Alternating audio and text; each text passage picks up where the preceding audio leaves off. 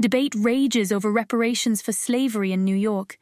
Governor Kathy Hochul's bill to grant compensation solely to descendants of slaves has sparked outcry within the Black community. Critics argue this approach overlooks the broader impact of slavery on all African Americans.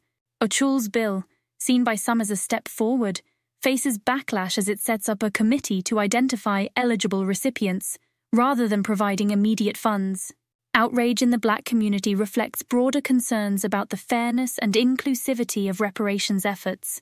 Bertha Lewis, among others, insists that all Black Americans, not just descendants of slaves, deserve compensation for enduring systemic discrimination. Critics highlight the difficulty of pinpointing direct descendants and the financial burden of genealogical research. Mona David suggests excluding African immigrants and Afro-Caribbean descendants from reparations, arguing they willingly migrated to New York. Debate extends to the role of immigrants in reparations. Governor Hochul's assertion that immigrants share responsibility for ending the legacy of slavery stirs controversy, with some questioning the fairness of holding individuals accountable for crimes they didn't commit.